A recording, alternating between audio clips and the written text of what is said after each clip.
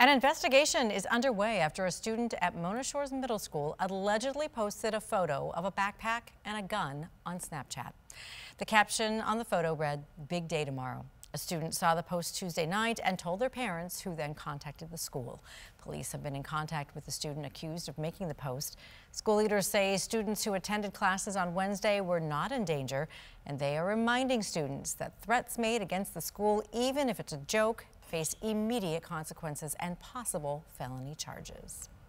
Well, district leaders at Oakridge Schools in Muskegon are crediting recent safety steps they've taken with preventing a tragedy. This after a photo surfaced of a student holding what appeared to be a real gun at the high school.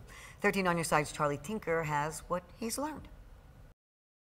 The Sheriff's Department did deploy a canine just to be sure that no contraband would be found on school grounds, and per the district, nothing was. They were unable to identify the student's exact grade level, but did say that student had since been removed from school, facing possible consequences from the board up to expulsion. I couldn't be more proud. The Oakridge superintendent had high praise for the student who saw the photo and immediately reported it to school staff. And that's what commenced the investigation. Crediting a new positive behavior initiative. That aspect, we believe, was the key factor in a student reporting the picture to an adult that possibly saved this tragedy from happening with this. The district also recently brought on a school safety security specialist, a process it said was years in the making. We've had the vision and desire for a long time. The funding became available, and then we acted to fill the position. I'm here, that I'm willing to listen. Kurt Toomey comes from a career in law enforcement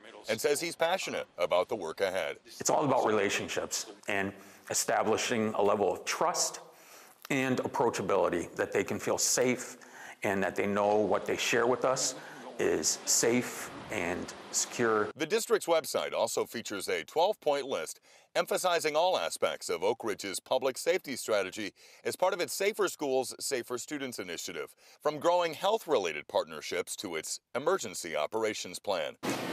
Lessons also applied in the classroom. Our teachers actually teach the life skills, behavioral skills for our students to comply, to have a positive school environment. With the goal being to build positive relationships between teacher and student, they hope encourages the kind of honest communication that brought this latest incident to administrators' attention. Charlie Tinker, 13 on your side.